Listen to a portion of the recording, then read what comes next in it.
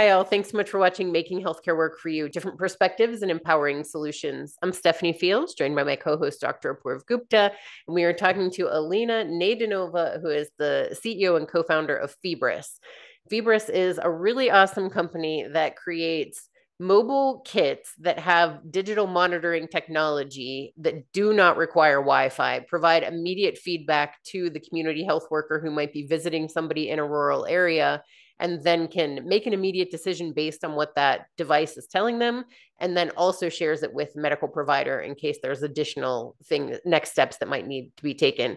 And so with that, we had a really amazing conversation, and then we had one more question that Apoorv threw in. So instead of a recap this week, we are doing a one extra question. So Apoorv, take it away. Thank you, Stephanie. Yeah, it's appreciate the opportunity, Elena.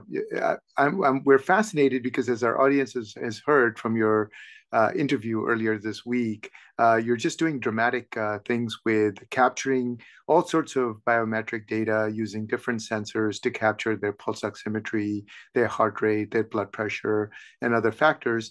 But as we're realizing, the burden of disease all throughout the world is only increasing because of environmental factors, social factors, emotional factors, mental health, so-called, as we call it, social determinants of health issues.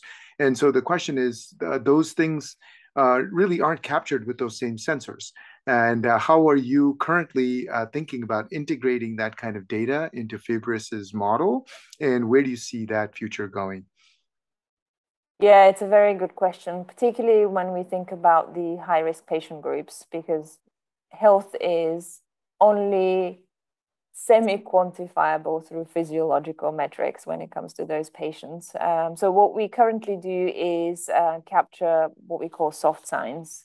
So a range of observations and additional context metrics that come with every single evaluation, and integrate those into the overall assessment of the patient. Where we see that going in the future is really being much more connected with additional data sets, particularly when it comes to exactly what you were mentioning, environmental context, as well as socioeconomic context, that can more holistically inform the risks that individual patients or communities are being subjected to. But that requires a higher level of data and AI that we currently have in place. Thank you. Yeah, I really appreciate your thinking us through that because you're thinking so expansively and ultimately thinking more comprehensively about what is required to really make sure patients are well taken care of and that they have the access they need. And it isn't just about, again, the things that we can detect coming out of their bodies, but it's the environment around them and it's ultimately their mental health. So really much appreciate your thinking about this and sharing it with our audience. And we wish you more power in your journey going forward. Thank you. Thank you so much. I found your whole interview and especially this answer too so inspiring. I just love your focus on everything and your resolve to see an issue and go out and solve it. It's impressive. So thank you so much. We appreciate your time and thank you all for watching. We'll talk to you soon. Bye-bye.